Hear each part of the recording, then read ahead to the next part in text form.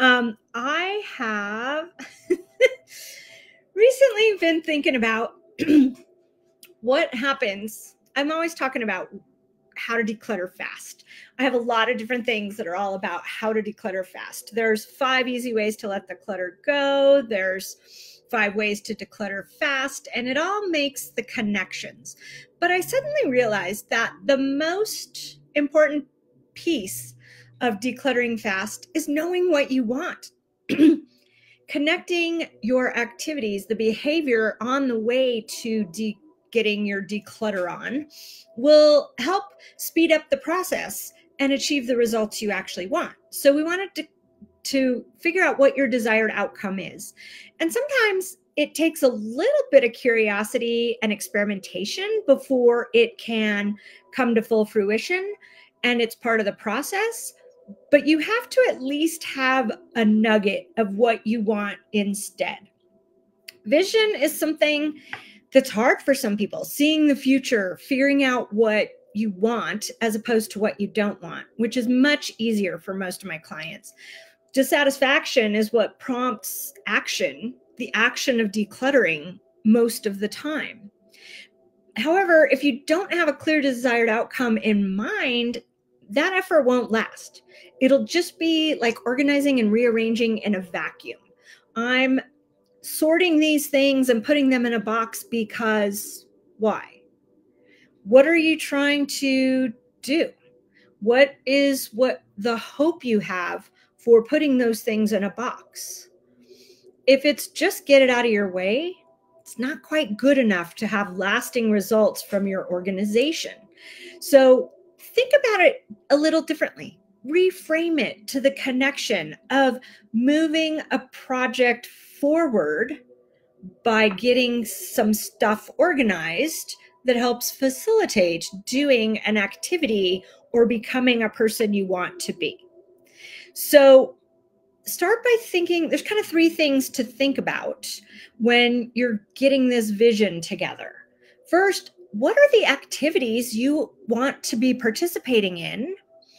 And what are the ways of being that have not had room to unfold in your space because of the clutter? What's holding you back? What things are in your way? What would you do instead if things were ideal? So think about step 2 is that ideal version of the space and the space that would support you in doing something like those activities and that ideal version of being who you'd like to be. What would that space be? And then you essentially discern between what is essential for doing those things and what would be nice to have to do those things. And everything else goes away.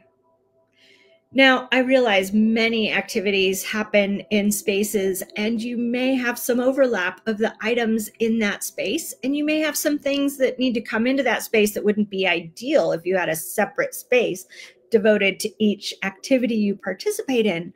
But you can get much closer starting this way, reverse engineering what you need, than just putting some things in a box with a label on it and not connecting it to why. Why are you holding on to those paints if you don't want to be painting anymore? Why are you holding on to that memorabilia if it's from a time in your life that you don't love? What if being a great mom meant actually spending more time with your kids? And how does putting a bunch of stuff in a box with a label on it help you do that? Right? What is it that you're trying to accomplish? What are you wanting to participate in? And who do you want to be? These are the questions that will give you the criteria for discerning what's actually in your way. Sometimes it's the actual containers. Sometimes it's the stuff in those containers. Sometimes it's ideas or proof or other people's items.